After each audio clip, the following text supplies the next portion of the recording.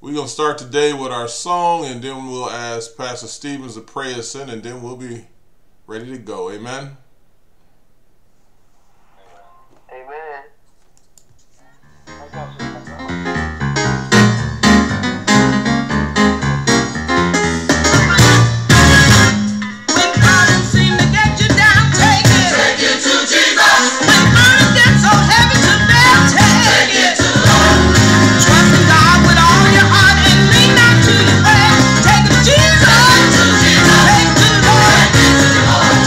Jesus!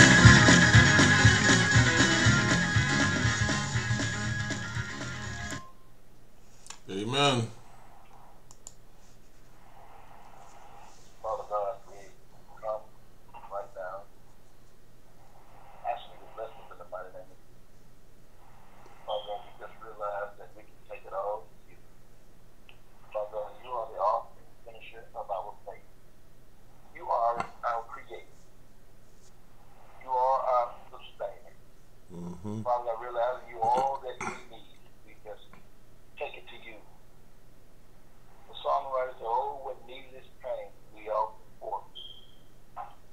All because we do not carry everything we do. Father God, as we are bowed down with our heads to Mother Earth, our hearts are set on heaven no high. Ask you to bless us for the goodness that we need. Father God, we come to this worship celebration to lift up your holy name. But Father God, we can't do it unless you send us the Holy Spirit. We can't pray unless you send us that Holy Spirit. Father, we can't even preach that word unless you send us the Holy Spirit. Father, let us be nothing about us, but it's all about you. One who died on that old rugged cross, and our souls may not be lost. Oh, Father God, we ask you to bless the sick and the sick and all of our land and country. Father, we ask you to bless in a war-torn country. We ask you to bless in a jailhouse. We ask you to bless on the street corner. We ask you to bless on the bridges and overpass. Father God, we dare not take any of your blessings for granted. Seeing our brothers and sisters are doing without, and yet we have a chance even smiling and keeping it on our very way. Give us a heart to love those that are unlovable. Give us a mind to touch those that are untouchable. Give us a mind to those that feel like preaching won't do them no good. Oh, Father God, help us to love our enemies as we love ourselves. Father, we ask you to bless this worship celebration. We ask you to bless every family that's represented on this line today. Then, Father, we ask you to bless the man of God. That he give us a word that will harden up, soften a hardened heart. That will open up blinded eyes. That will open up deaf ears. That will give ease to those troubled at heart. Oh, Father, we ask you to bless them with wisdom and knowledge and understanding. Strengthen his hands to do everything you saw for him to do. And Father, we as a waiting recipient of that word, open up our minds of understanding. Open up our ears of hearing. Open up our heart of receiving a word from you. Oh, Father God, we pray that we do not leave this line the same way we came. Oh, but Father God, we ask you to teach us and instruct us what you would have us to do, where you would have us to go, and what you would have us to say. Oh, Father, we ask you to bless our people which are called by thy name. Then, Father, we ask you to bless us that we may be the sheep going out to gather more sheep. But, Father, we cannot do it unless you send us thy word. Oh, Father, we ask you to bless us right now. In the mighty name of Jesus, we pray. Amen. Amen. Thank you, Pastor Stevens. Thank you.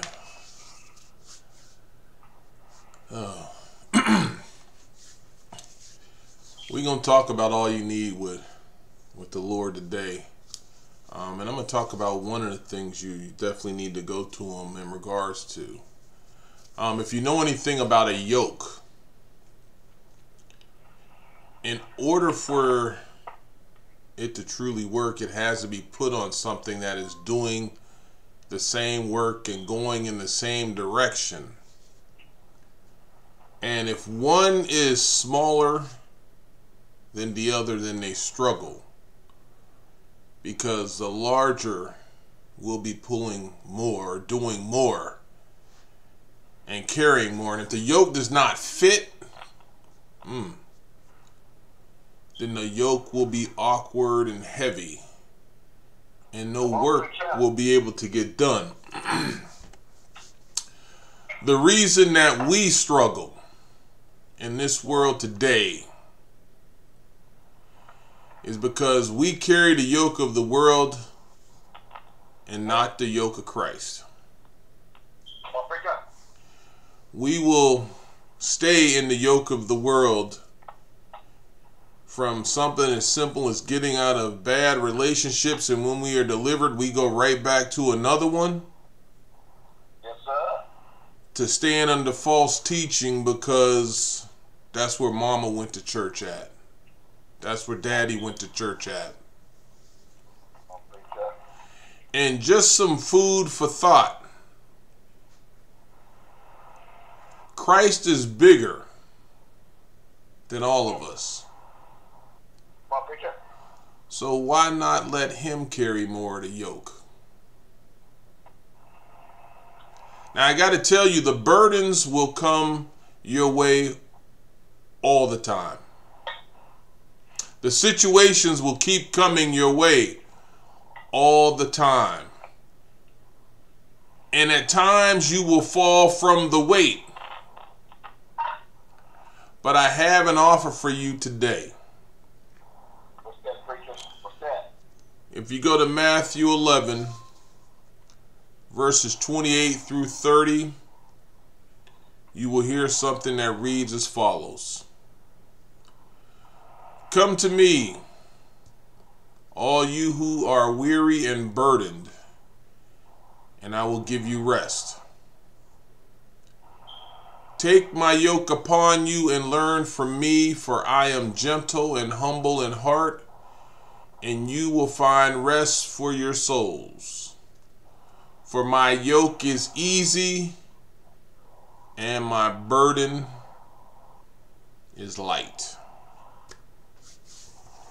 See, if I was to title this, I would call it, Come Get Your Yoke and This Ain't Eggs. Come on, preacher. Come on, preacher. See, we try to take on these situations in this world and we get ran over. We get put down, we get discouraged, and then we get ready to lash out. But the offer that comes to you today simply states, come to me. And isn't this the same thing that Jesus said in Matthew chapter 8 and 22 about let the dead bury the dead? This is another follow me or come to me command by Jesus. And remember, as he walked even in chapter 8 along in the midst of all the problems, and not only walking through them, but healing them all, and all that he stated was, come to me. Come on, preacher. See, this is just start of the invitation from Christ. No matter what may be going on in your life, you have to come to Christ first. Come on, preacher. If you stand on the outside and try to handle this problem on your own, it's going to get heavier. Yes, sir. And he said his burden was light. If you stand on the outside and try to face this problem on your own, the yoke ain't going to fit. All Christ simply says here is, come to me. He starts it off. He says, come to me. Not to a man, not to a woman, not to your girlfriend, not to your boyfriend, not to your husband, not to your wife, but come to me. Come on, preacher. And please don't let me forget not to leave out not to the clergy. He said, come to me. I know you want all your problems solved. We all do. I know you want to be better. We all want to be. I pray and hope. And I know that you want things to go your way for a change, but first, you got to come to Christ. See, he knows that you are weary and burdened because this world is set up for you to be that way. I got you. You get attacked daily. You get attacked for your skin color. You get attacked for your status in monetary amounts. You get attacked for your education. You get attacked if you just say Christ's name out loud in a crowd. And that's just from the outside world. Don't forget the self-inflicted wounds that you put on yourself when you accept things that you know you shouldn't accept from others, when you let people do things to you that you know they shouldn't do, and when you cause your own self-doubt. But he tells you in 1 Peter 5 and 8, be alert and sober of mind. Your enemy, the devil, prowls around like a lion that's roaring, looking for someone to devour. See, you don't need to put these extra burdens on yourself because Satan is already looking to do it. See, this world makes you weary and burdened because you take the pleasure of the world. And it does not have anyone that you can cast your cares on. See, when you're stuck in this world, there is nobody that you can cast your problems on because it already tells you the king of this world is out for destruction of you. See, the world has no salvation for you. It has no redeeming power and no eternal life for you. So you become yoked with the weight of the world, which is the destruction of the flesh, by appealing to it to be yoked with the ways of the world. See, the world's yoke says, do like I do. I don't mind if you hate each other. I don't mind if you want to kill someone. I don't mind if you are a racist. And if I touch a little more sensitivity, I don't care if you pray in doubt. If you use the pulpit to make wealth, or if you preach false doctrines and man's traditions. I don't care if you shoot up a young man 47 times that didn't have a gun on him. See, that is the yoke of the world. And even being yoked with the world, you still gonna catch a case of problems. Yes, sir. Yes, sir. But you don't have anyone that you can give them to when you with the world. Let me put it to you this way. You can be weary and burdened, and don't be fooled by the so-called teachers and preachers, because they'll put a heavy burden on you for personal gain and won't do a thing themselves. They will tell you everything from, I heard a word from the Lord, and he told me I've been given the task to lead you to the Lord, and I am waiting for another one to heal the world from COVID. If y'all ain't paying attention to what was said in the world last year. And as a matter of fact, I might as well throw out monkeypox now, because I'm waiting for this man to say, the Lord told me to heal monkeypox, and put his hand out to the TV screen. And then they end. And this is when you really should be paying attention. And then they end this blasphemy, this false teaching. And they end it with, the Lord has told me I should be the first billionaire televangelist. Ain't nothing man can do. If God ain't doing it, man can't do it. Matthew 23, 4 through 7 reads as follows. This is man. They tie up heavy, cumbersome loads and put them on other people's shoulders. But they themselves are not willing to lift a finger to move them. Everything they do is done for people to see. They make their phylacteries wide and tassels on their garments long. In other words, he's saying they dress the part, but their heart ain't the part. They love the place of honor at banquets and the most important seats in the synagogues. In another way, he's saying they need to be noticed, seen, and let their arrogance and pride be noticed by everybody, and y'all placed them in that spot. They love to be greeted with respect in the marketplaces and to be called rabbi by others. First of all, there ain't but one true teacher.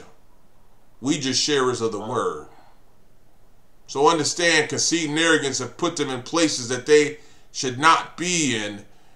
They put these loads on you because you don't read the word. You don't go to the one that will show you the word. And you keep taking your problems and burdens to the ones that can't offload your burdens and problems. See, this continues and will continue to keep happening because you go to man who can only add to your burdens. Because best believe we're going to tell somebody about your situation. Best believe if it ain't something in it for us, we ain't going to do it.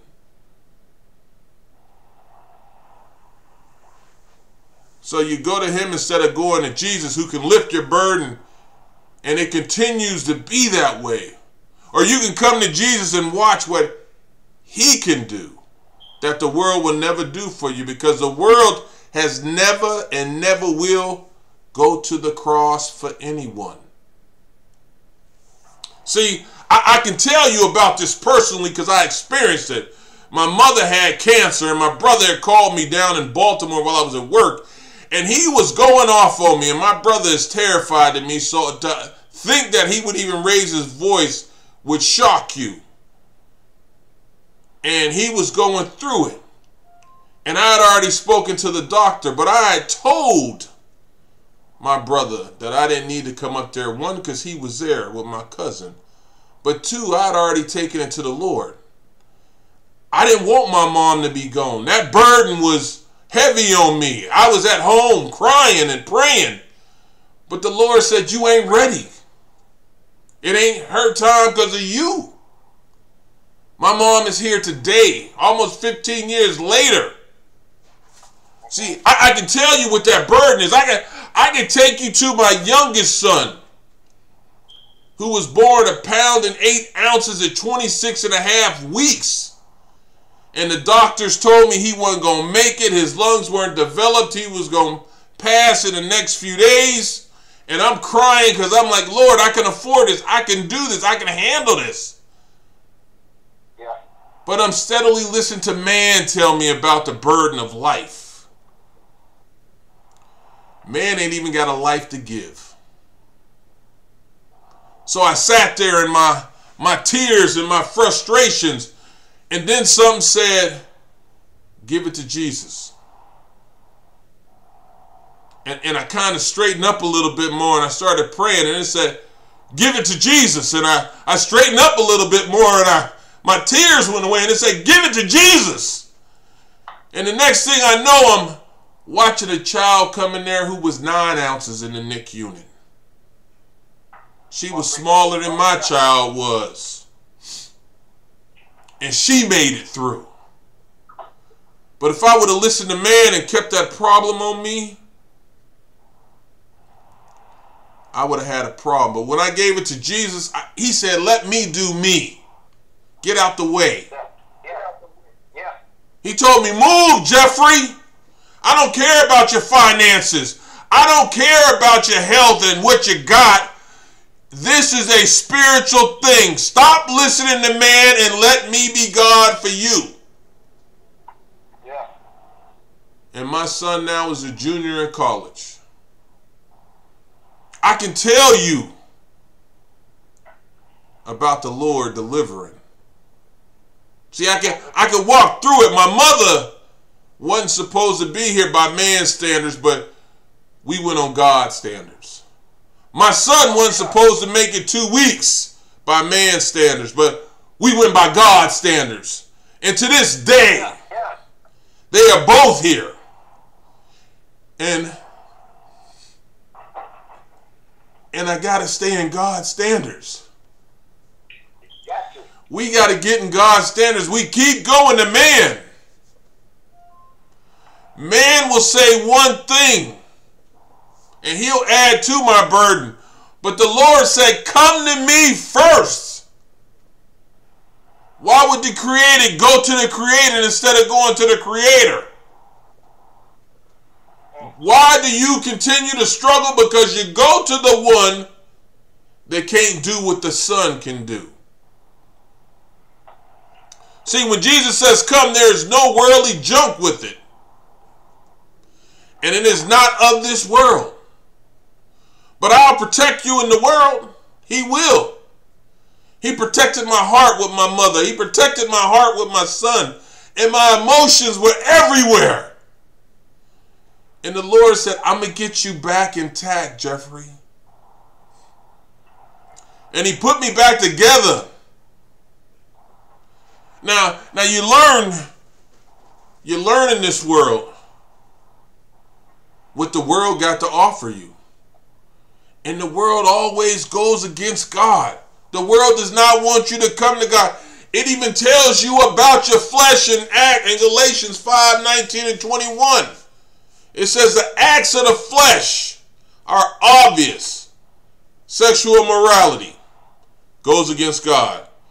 Impurity goes against God. and debauchery goes against God. Idolatry and witchcraft goes against God. Hatred, discord, jealousy, fits of rage, selfish ambition goes against God. Dissension, factions, envy, drunkenness, orgies, and the like go against God. And at the end of that verse, he says, I warn you, as I did before, that those who live like this will not inherit the kingdom of God. Stop going to the flesh. Come to Jesus. See, all those things speak to destruction of the flesh that will lead you to eternal damnation. And see, Jesus makes this offer, and this is a simple offer. Come to me. He wants to teach you his ways. He wants to take some of your burdens off of you. And Jesus doesn't say, here's a yoke and go out there and make it on your own like the world does. Jesus wants to teach you how to carry this yoke. And what may seem heavy can be lighter when you know how to carry it and have the tools to carry it. If you look at Philippians 4:19, and a lot of people sometimes take this verse to mean money. But it says, and my God will meet all your needs according to the riches of his glory in Christ Jesus. If you don't get anything out of this verse, know that it speaks to your spiritual game. The best thing, the most important thing that you can get from the Lord is the Holy Spirit and the acceptance of Christ. And then walk like him. So here go the tools, because he's going to give them to you. And how will you teach me to use them, Lord? How can I use the tools? Because you know Jesus is seated at the right hand of the Father. And look what he says in John 14:16 and 18. Because he tells you, and I will ask the Father, and he will give you another advocate to help you and be with you forever. Somebody to help you with them tools. The Spirit of truth. The world cannot accept him because it neither sees him nor knows him. But you know him if you come to Jesus, for he lives with you and will be in you. I will not leave you as orphans. I will come to you. See, the world has orphaned you. The world is going to let you do what you want to do as long as it goes against Jesus. And the world can't wait for you to fall. But the Lord will keep you. He will let you rest. He'll let you get strength and teach you. And look at what he says. He'll teach you how to do this. But are you willing to be taught? Because his teaching starts with being gentle and having a humble heart. So, do you have a gentle and humble heart? Can you be submissive to the Lord? Can you work in his will instead of trying to work in your will? Or like I like to say, is it Yahweh or your way? Some of us that have been in the church for years are still doing it our way instead of the Lord's way. Can you stop trying to be like the Joneses and be like the disciples? Can you stop trying to please the world with being fake and please the Lord with faith? Are you willing to love the Lord above all? Because these are a part of his teachings. And that means from worldly material, education, traditions, and sometimes even the family and friends that you can see. You can't get taught if you don't open your heart and mind to being taught. You can't get taught if you don't open that Bible that you got sitting in the house and it looks good, but when you open it up, it kicks out more dust than the vacuum cleaner does. See, I know what Jesus can do for us. And what Jesus is saying is, my nature is not the nature of the world, or my way is not the way of the world. I know that you look for the powerful king to come and take over the world, to be wealthy and doing whatever I wanted, but my yoke is not that way. My yoke is humble and gentle in heart. The same heart that the world can produce sin in is the same heart that Jesus can produce gentleness and humbleness in if you open it up to him. This is my nature, and if you want your yoke to be easy and light, then you have to take on my nature. Black people went nuts when Tiger Woods started playing golf and went to the golf course in droves and took on the nature of Tiger Woods. We was buying golf clubs, getting golf balls, and riding all over to play. Ain't never played in our life. Michael Jordan, when he got to basketball, we were the same way. Be like Mike. Bo Jackson in football, everybody was like Bo Nose and Bruce Lee in martial arts. But did you go crazy over the humbleness of Jesus Christ? Did you go crazy over the love that went to the cross? Did you go crazy over the suffering that he took with his innocent blood? See, I haven't seen a commercial that sings about being like Jesus. And I can even look in the pulpits and they don't say be like Jesus because they are too busy trying to get to glory for themselves. The world did not see me as they should have because they didn't want this yoke. Guilty was considered innocent. Truth was considered a lie. Poor was punished by the rich when the rich were tipping the scales in their favor, and the meek were being ran over and thought of as weak, when the true strength comes in your humility. Doesn't that sound like the old biblical days and the present biblical days? Why don't you come to his yoke? It is the simple fact that Jesus, the all-powerful, had a servant's heart, and it was on display at all times. And if that is the case, then he is the only one qualified to bear all of our burdens. See, I want to see you wearing a shirt that says, I have a servant's heart. I like Mike. I love the Lord. Mike may make a winning shot, Tiger a putt, and Bo a touchdown. But none of them can save a soul. Not any of us. See, that yoke is light compared to the others and that don't follow Jesus. It's easy when you keep the faith, and even if you add additional burdens, you can take them to the Lord. Then you get a gift that the world will never give you. Rest. Something that is being offered for your soul is rest that the Lord provides. God made this claim back in Jeremiah 6, but now Jesus, the vessel of salvation, says what his Father says and backs it up with the way he lived, the crucifixion, the resurrection, and eternal glory.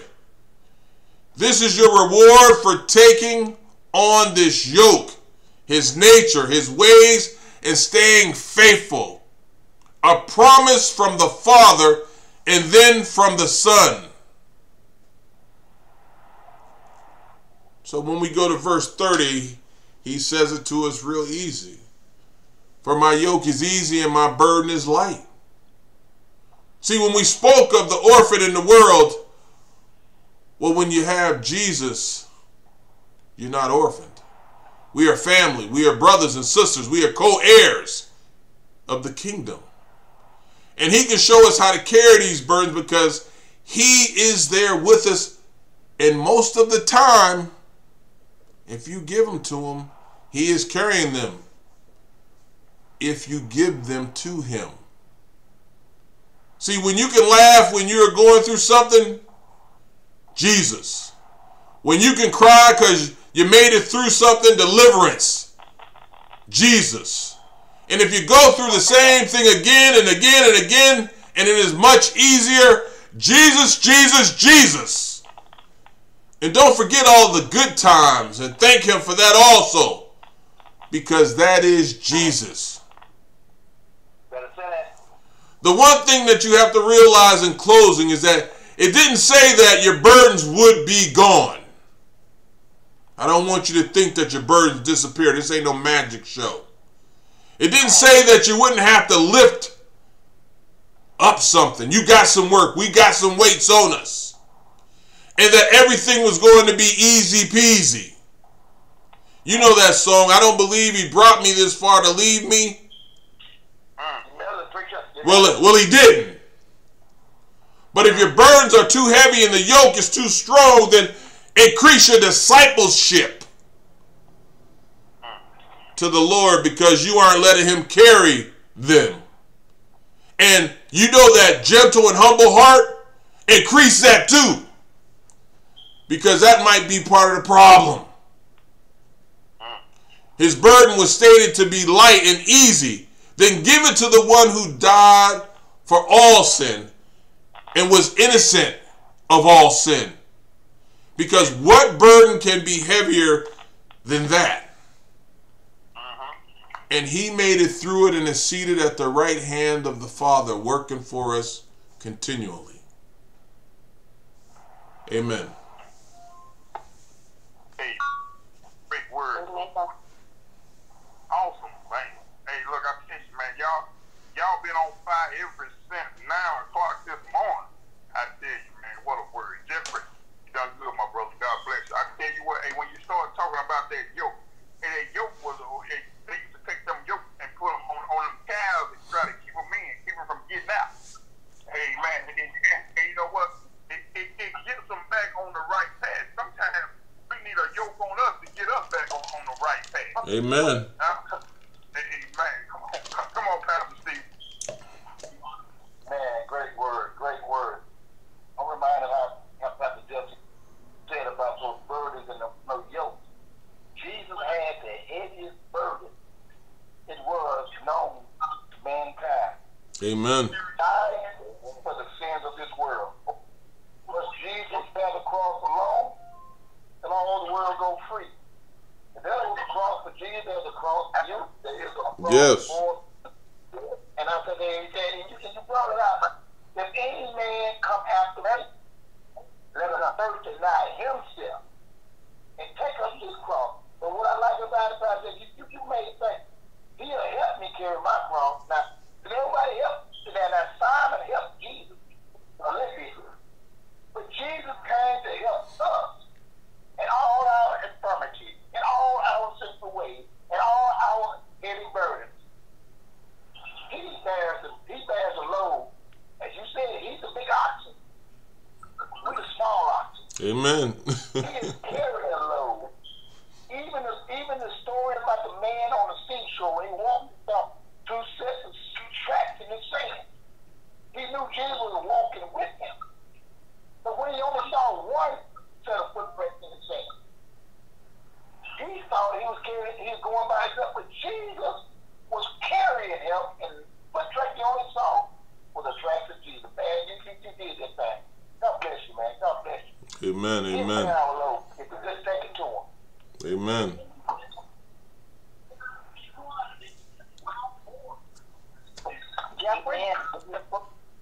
I heard somebody say my whole name. You took that text from your granddad.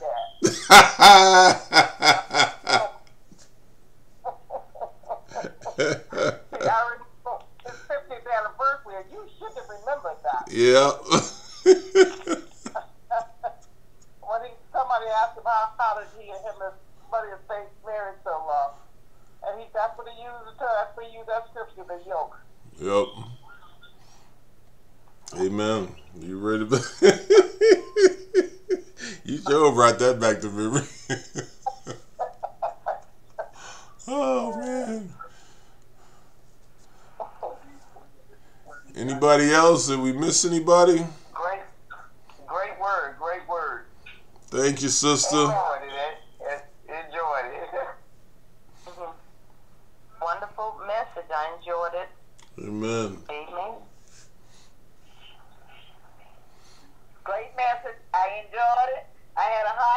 getting on, but thanks to the Payne family, they got me in, and I really enjoyed it. Amen. I'm glad you got on. All right.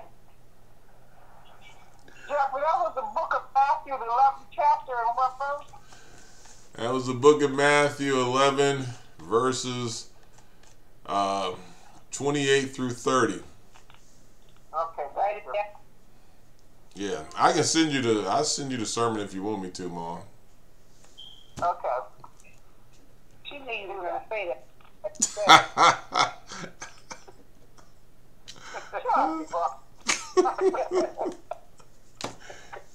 Hey, I heard it. I know what's going on. Before I let Pastor Tim pray us out, you know, I thank God for my mom being here. You know, I thank God for my son being here. But, you know, I thank God more for delivering everybody through their burdens if you go to him. I'm not the only one that he delivered through something. And I'm not the only one that could testify about his deliverance. We all got something to say. If you made it through last night, all right, you can talk about his deliverance. If you can hear this word today, you got some deliverance. If you get a chance, tell somebody about him delivering you, because you had a burden on you in yesterday that didn't carry through into today. Yes, sir. God keeps delivering us if we just go to him.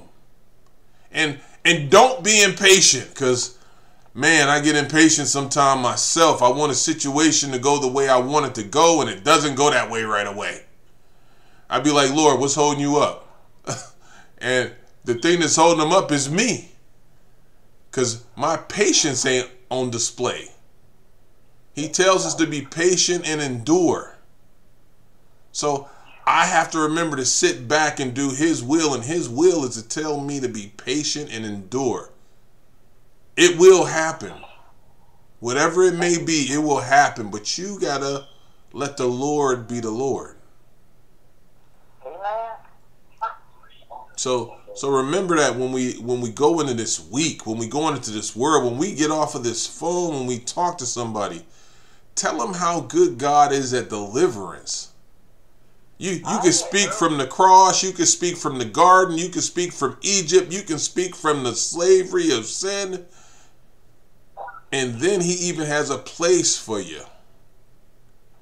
He has always been a deliverer, and our burdens are never too heavy for him.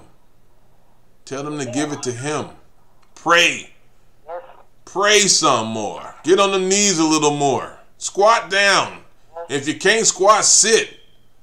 But pray, because he hears your prayers. He's attentive to your prayers, and he answers prayers. Yes, Lord. Amen. Amen. Pastor Tim, you want to pray us out, brother? Oh, yeah. Oh, yeah. Don't forget to come back tonight at 6 o'clock, where Pastor Marvin Pittman is going to be our speaker for tonight. So y'all come on back at 6 o'clock. We'll be looking forward. We'll be glad to have you. Amen. Dear Heavenly Father God, we come this day. Thank you, Lord, for the word that went forth on the day, Father God. And Lord, we just want to thank you for just using these powerful men of God to preach and teach your most holy word, Father God. We just want to thank you for them, Father God, that your word will go forth and it'll be available to all who want to hear it, Father God. Lord, we just want to ask you, Father God, that you would just keep on keeping on. We want to send a special blessing over all our bereaved families, Father God. Lord, we ask you to just bless them in a special way, Father God. Guide them, strengthen them, Father God. Build them up, Father God, in their need, Father God. Because every time, Father God, that they need you right now, Father God. Lord, we ask that you would just keep on keeping on. Keep on building, Father God, and strengthen us, Father God. Lord, we just want to thank you. We just ask you to bless the word that will come forth at 6 o'clock, Father God. That this word that we're giving will help somebody along the way, Father God. Lord, I want to thank you for every minister on here, every layman on here, every member on here. We just want to thank you for God's anointed hands, services on Sunday, Father God. Not only that, for Pastor Stevenson and his church family, Father God. Pastor Lyons, his church family, Father God. They had Pastor McGlass and Sister Michelle McDonough, Dr. Hamlet, Father God, Sister Freeman, Father God. Lord, the pains, Father God. Lord, we just want to, the pain, we just want to lift them up to you, Father God. Lord, for there's lift them up, whatever that they need, our Father God. Lord, we ask you to just answer in the name of Jesus, Father God. Lord, we ask you, Lord, your word will continue to go forth, Father God. And for these and many blessings, we ask in Jesus' name. Amen. Amen. Amen.